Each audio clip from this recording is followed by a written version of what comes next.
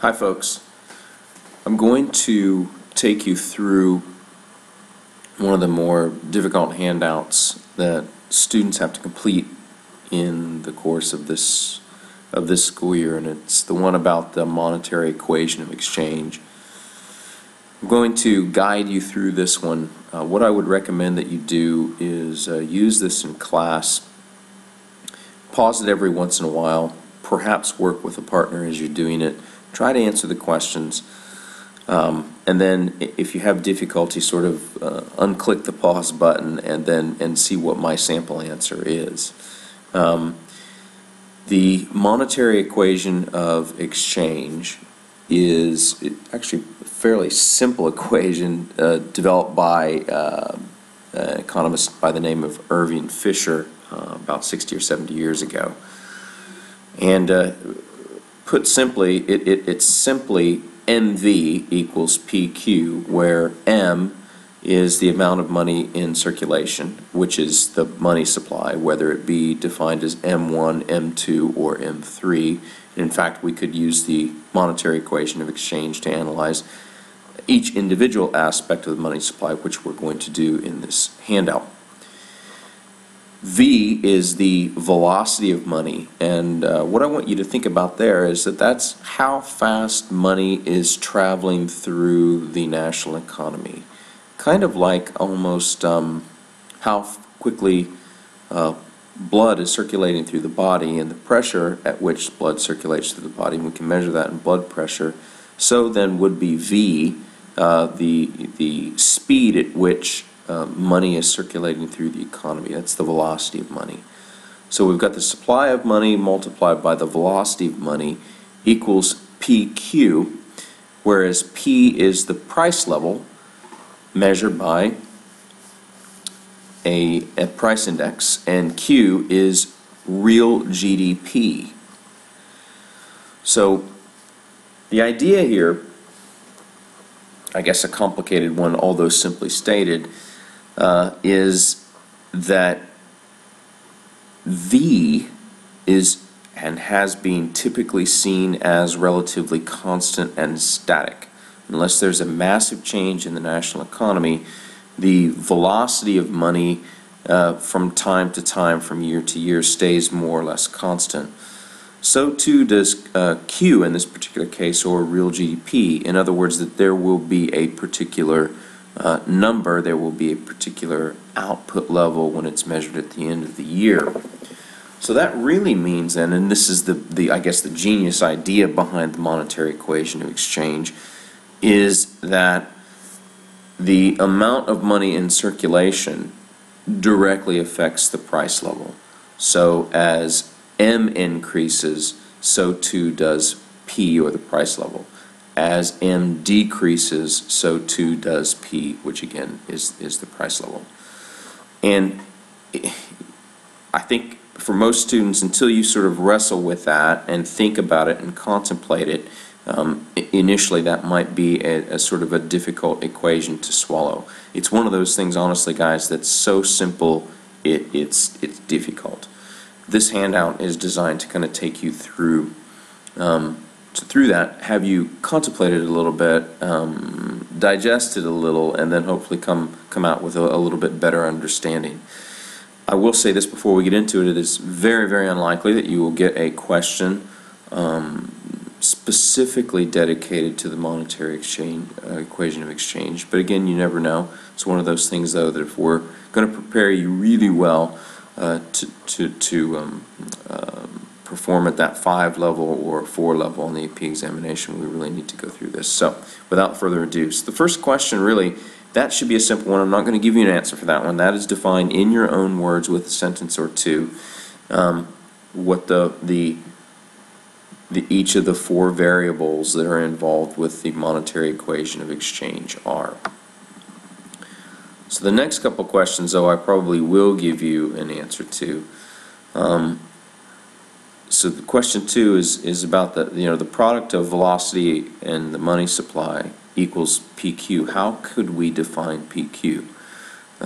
If P is the price level and Q is real GDP, then PQ must be nominal GDP. So that's when we would be taking real GDP and we would be multiplying it by the price index to get our nominal measurement. So that's what PQ is. Question 3 then is, if we suppose velocity remains constant and the money supply increases, we need to explain how this would affect nominal GDP.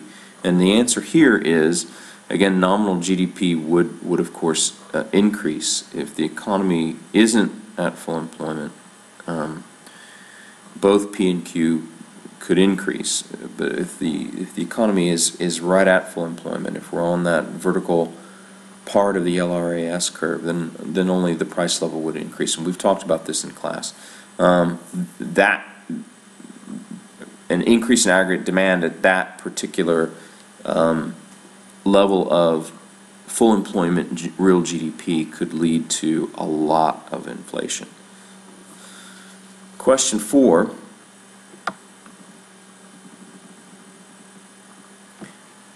During the past 30 years, the use of credit cards has increased, and banks and financial institutions have increasingly used computers for their transactions. And we need to explain how this might affect the velocity. And in this particular case, the velocity over the past 30 years has increased. From year to year, we don't see a massive increase in V. Again, we assume that it's more or less constant.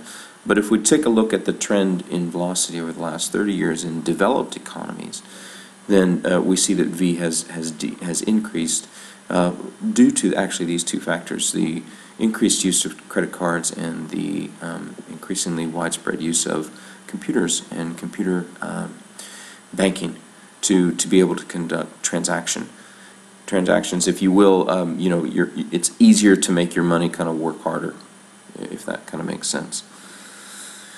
The next question is, as a result of legislative and regulatory reforms in the 80s and 90s, banks and other financial institutions began paying interest or a significant proportion of the checkable deposits in the M1 definition of the money supply. So in other words, like banks started to offer interest on their checking accounts. That's basically what that's saying. Explain how these changes might be expected to affect the velocity of money.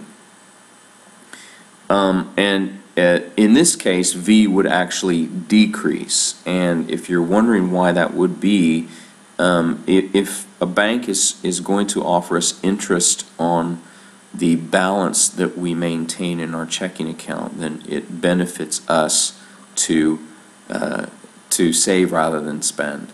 And if we save more money, then V slows down. Part B. Now, Part B is really just hopefully you're going to do this with a partner. In fact, I would strongly encourage that you do it with a partner. Is we're just deconstructing M times V equals P times Q, and then over here to help you figure out some of these algebraically, really, I've given you the PQ measurement. So if we want to find P here for 1989, the only thing that we need to do then is to divide the PQ by Q, and then we'll get P. So all this is to give you guys a little bit of practice into just kind of tinkering around with some of the variables in the monetary equation of exchange when we assume the M1 money supply. And then if we toggle down here to the next chart, that's asking you to do essentially the same thing, only we're going to be taking a look at the M2 version of the money supply, the broader version of the money supply. So that should be fairly straightforward. Again, that's just sort of mathematics. I'd strongly encourage you guys to do that in small groups and then larger groups to make sure you get the right answer. But really, that's just giving you some practice with playing around with the variables that are part of the money supply. So now we're going to toggle down to question 7, and that one's about what might we infer from the changes in the 1980s and 1990s about the classical assumption that institutional factors determine the money supply. We would say then that the classicals might be a little bit off base because V doesn't appear to remain constant. when the institutional factors change, like the increase of credit cards and the increase in computer banking. In fact, the V seems to be increasing. So it's evidence that the classicals might be a little bit off base there in terms of holding V constant. H again should be easy if you're working with a partner, and again that's just graphing what it is that we see with respect to M1 and M2. So you should get a nice sort of M1 graph kind of up here in this quadrant where my cursor is moving, and you should get sort of a very gradually upsloping sort of M2 curve here where my cursor is moving as well. And then question A here just says like, okay, so what trends do you see? The trends here is hopefully that you see is the velocity of money is slowly increasing. And then, what's the difference between the value of M1 velocity and M2 velocity, and can you explain why they're different? Again, M1 is, the velocity is way larger than M2. M1 is used for all kinds of transactions. I mean, it's the coin and the currency that's in circulation. So M2 is more sort of, when we add in those components of M2, that's more sort of savings, and we're less likely to spend that, so the velocity is not going to be as great. The last question, again, I think it's fallen off my video here. You can just see the very beginnings of the question. For the given money supply growth, do we see an increase or a decrease in velocity, and then will that increase or decrease inflationary pressures? And the answer here then, for the given money supply, the increase in velocity will increase inflationary pressures. So if you're struggling with that handout, I'm very hopeful that this quick little video guiding you through that process has helped. If you have further questions about the monetary equation of exchange, give me an email. It's not super critical that you understand all the implications about this, but nonetheless, I think it's important to pause and to spend either a half a class period or a full class period going through the monetary equation of exchange. All right, guys, I'll see you soon.